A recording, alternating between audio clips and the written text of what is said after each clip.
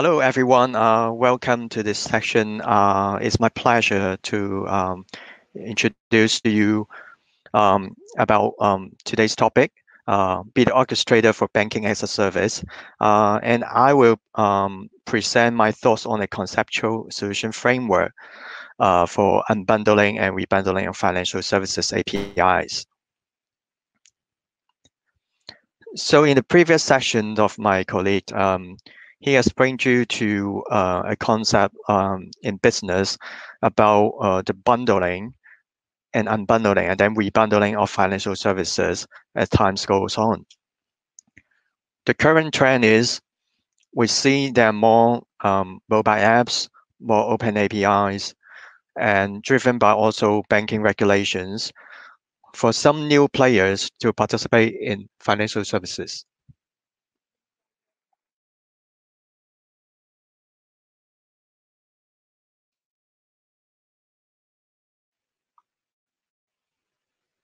Hello, can you hear?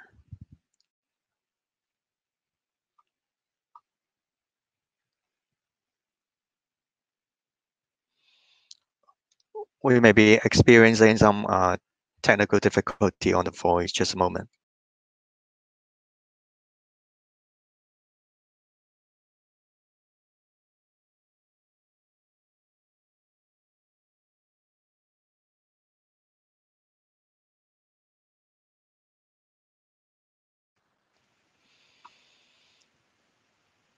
Hello, welcome to the topic, and I would present a conceptual solution framework for rebundling and unbundling of financial services APIs.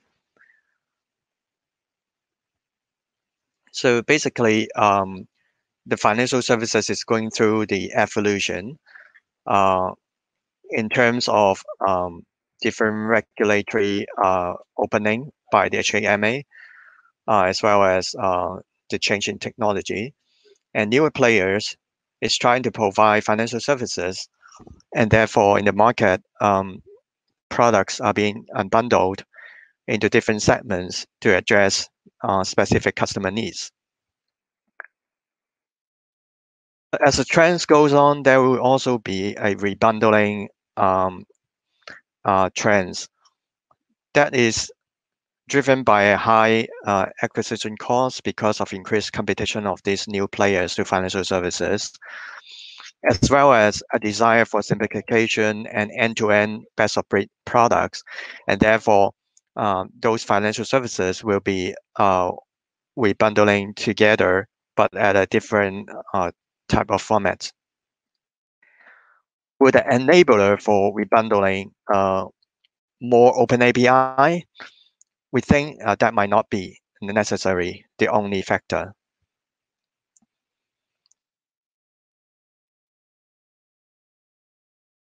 We think that when the rebundling happens in the market, that is very crucial for competitive differentiation of the banking provider. And the end result that is more important is they need to improve the customer experience to provide the simplification end-to-end best-of-breed services. And therefore, they need to create innovative products with a lightning speed of change. They need to move to a newer infrastructure, be it on the private cloud or public cloud.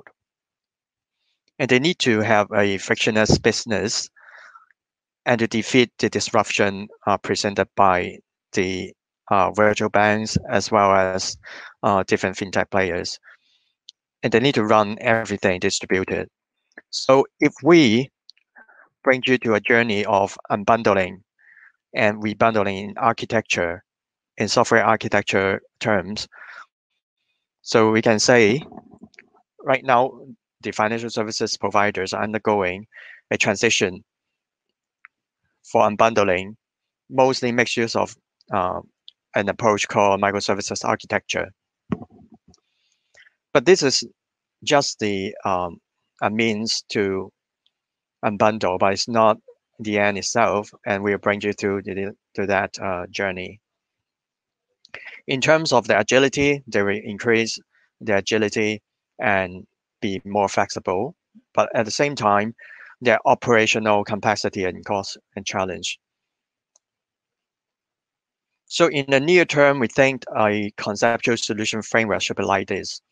So there needs to be an API management, of course, to bridge between the different consuming parts and as well as the providing parts. So be it external APIs, internal APIs will be managed by this API management layer. And the traditional banking core will be using the internal API to wrap around it or using some adapters. So at the same time, when there are changes in internal application, as well as external partners or channels, it will all done through this layer to mediate the changes. And the vision is when the traditional core undergoing this transition, it becomes a microservices core where the services are break down and unbundled in terms of IT architecture. Then it will be moving to the next stage. But let's move to the journey of unbundling first. So mostly when the financial services company, they have monolith applications. They may use techniques like service mediation or runtime control to add in a layer that let them to make changes. So even though adding in a layer like this, the channels itself and the monolith are not aware of the changes and therefore not required to changes a lot on their side. But then through this service mediation layer, it will route to from channel to service mapping, and the changes were done at this layer. And there is a facade layer that become an adaptation to the monolith functions, so that when changes happen, changes can be made at the facade layer. So at the same time, the bank can then introduce a microservices architecture alongside of this traditional stack. When they develop the microservices in terms of different functions, they do it function by functions. They decompose it and move it into a microservices architecture. When the channels are ready to use the new microservices, it simply swing the channel to the new microservices.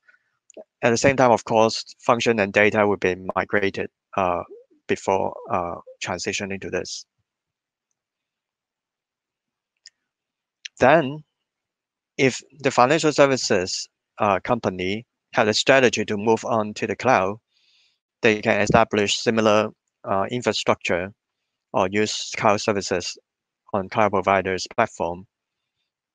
And then similarly, they can migrate the microservices to the cloud because the microservices developed on premise is already developed in a way that is cloud native. Therefore, moving to the cloud is not such a big deal. But then using a gateway pattern, it can also route the channels interaction to the new API gateway, which happens on the cloud, and then it becomes a cloud-enabled call. So whenever there are new channels that bring in, for example, a channel with new version or new channels or new third-party apps, then the bank then decide whether to route to the traditional stack, and then or to route to the new stack on the cloud, or route to the on-premise microservices. All depends upon the API gateways routing. So this is a usual approach that people think of to do a unbundling of the IT applications become reusable components.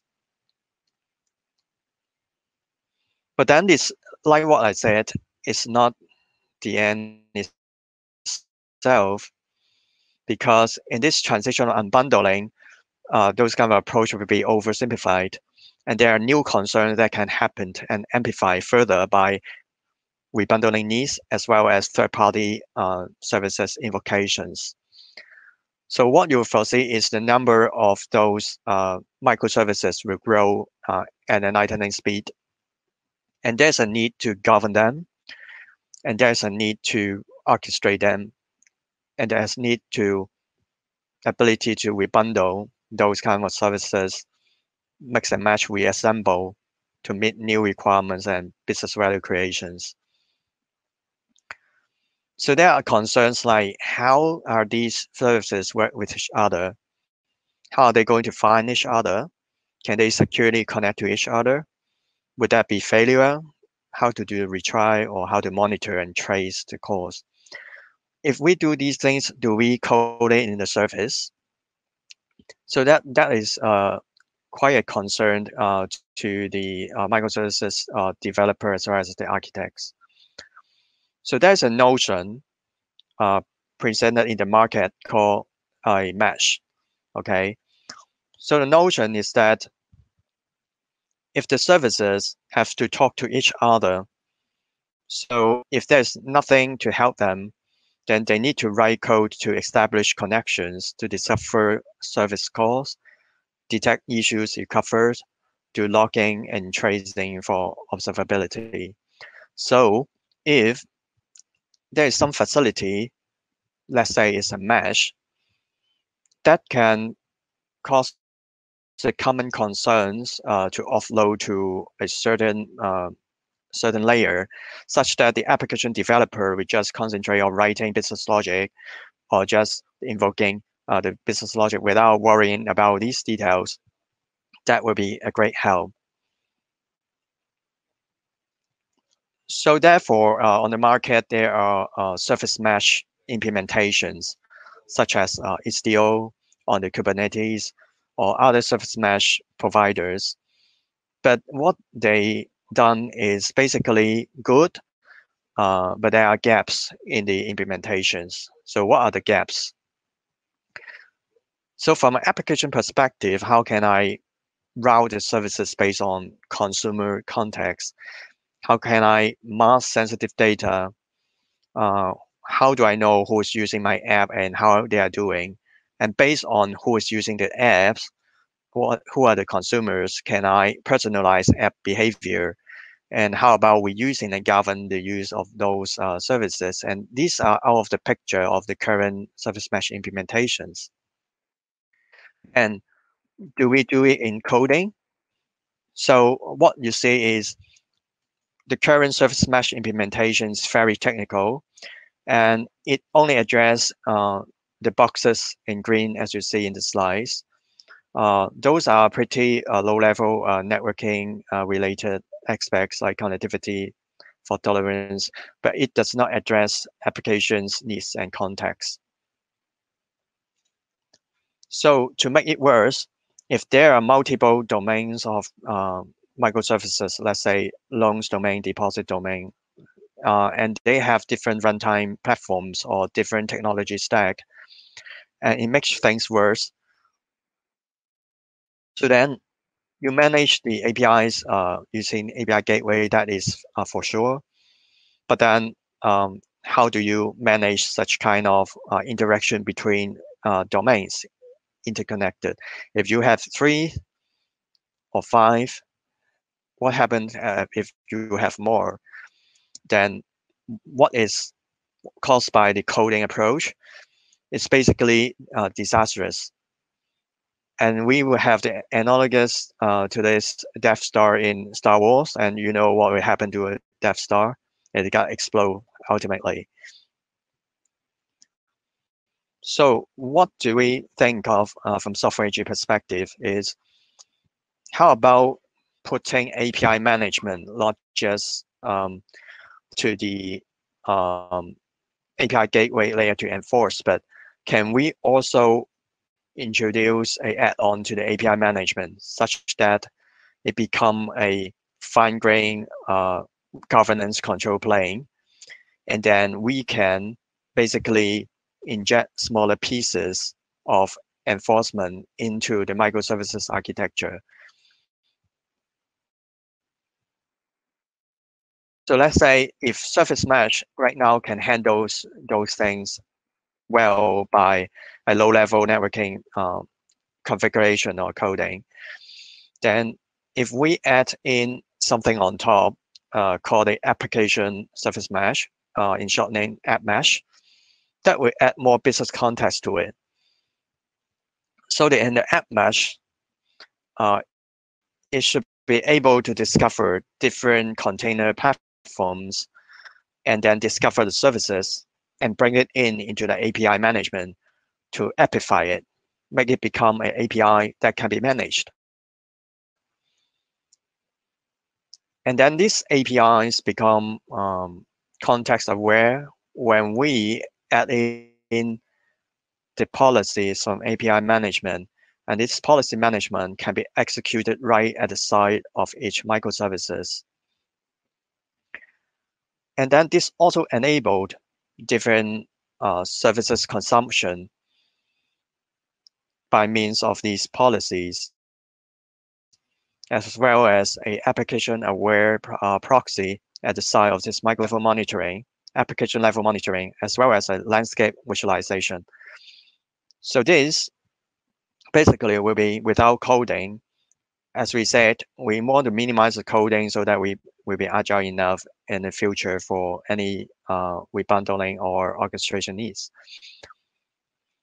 So it add on this micro gateway and application mesh into the infrastructure of Kubernetes. And it can also work without Kubernetes. And of course, it can also work with Kubernetes with Istio, for example. So it becomes a very flexible layer that you can add into different domains of microservices, be it under different conditions. So this product is called App Mesh. That is an application service mesh, a governance control plane add-on to the API gateway. And it works in conjunction with the Web Methods micro gateway to do the injection of policies right into the microservices to bring in intelligent context-based routing, user authentication, authorization, data protections, visibility and monitoring tracking, context-aware data transformation for personalization, as well as consumption, governance, reuse governance, etc. But then, like what I said, APIs gateway or governance layer is a thin tier to introduce for mediations and add in those governance control. But there are also situations that the microservices or the APIs itself basically to, let's say, an example of a fund transfer and atomic microservices underlying. And then it has to string into the sequence in order to provide the right functionalities. So this kind of sequencing is very hard to just do it by coding because there are many exception handlings, transaction handling you have to deal with. Although there are some frameworks out there coding that can manage this, but if you look into a more higher scale, when you have these kind of composite microservices, not only you need to compose at the composite layer, but then it also needs to string together with your internal corporate systems that may not yet microservices enabled, or your external partners. And then when it works together, it has to execute some kind of process sequence. So the microservices can fire off events. Then, of course, you can exchange between the microservices, and that is the approach that is advocated by different vendor and practitioners. But if you look at it at details, still there is a sequential control element, even though given is a parallel action needs to be done. And it can't simply just using a proxy that routes through and then do simple data transformation to achieve this. So in order to do that, basically what we'll need is to introduce services orchestration at the business process as an event-driven process chain, as well as this layer can also contribute to the composite microservices layer. So the tooling itself should be a low-code integrated approach so that multiple persona of people can work on the integration. So if there is developer experience people, they can work on a more professional developer tools to drag and drop those orchestration. If it is more business-driven users, like citizen developers, they have less IT skills, we still have to let them to do the composition themselves at some point. So targeting different personas, this kind of integration flows can be deployed as microservices by means of a microservices runtime that can run inside different execution platform as the execution plane, like the cloud platforms, like your own data centers. And this must be very flexible, that it can move around so that it can execute anywhere, and it must be API enabled as well. It can call other APIs, it can string together different things. So upon the above discussion, what we'll see is the future of application development for banking as a service and banking as a platform is basically very dynamic. And it has four important vision pillars. First is it needed to be tailored to user roles and context. It must be able to enable assembled functions such that different business capability can be combined very quickly, be it from external providers, third parties, fintechs, long tails providers, or internal services, traditional ones, or microservices-based services. And it has to be distributed, and this will be evolving all the time to address changing business behavior and preferences. So from Software AG, what we see is a convergence of API management, application level service mesh, microservices, as well as orchestration and integration technologies together to bring this vision come to true. And what we see in a lot of customer, we are trying to converge these aspects, and in our products as well as our visions is to provide connected enterprise experience through these integrated pieces, be the innovative platforms so that banks can achieve their banking as a service vision as well as platform banking visions. So I'm very glad to share with you this vision, as well as to share with you how we approach this at a high level. And of course, there are very details inside these technologies and approaches, and we encourage you to go to our websites and our resources in the section so that you can learn more about this.